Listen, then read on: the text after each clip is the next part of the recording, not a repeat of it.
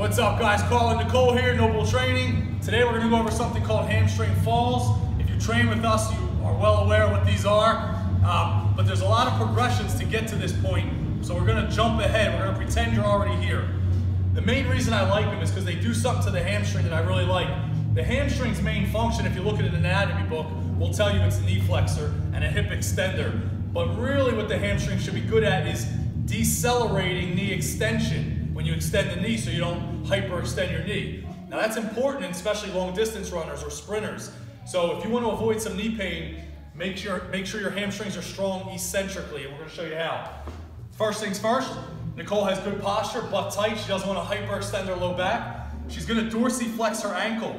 Plantar flexion may cause calf cramps in your gastrocnemius. That means if she dorsiflexes, her calf will give her hamstring a little bit of assistance during this fall.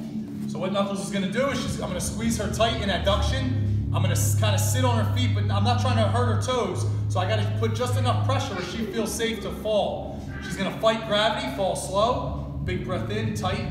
So she falls slow, falls slow, falls slow. The hamstring's lengthening. Boom. She can't fall anymore. She hits the deck, fights gravity, does it again. Tight, tight, tight, tight, tight. Her hamstrings are definitely under a lot of tension right there. Good.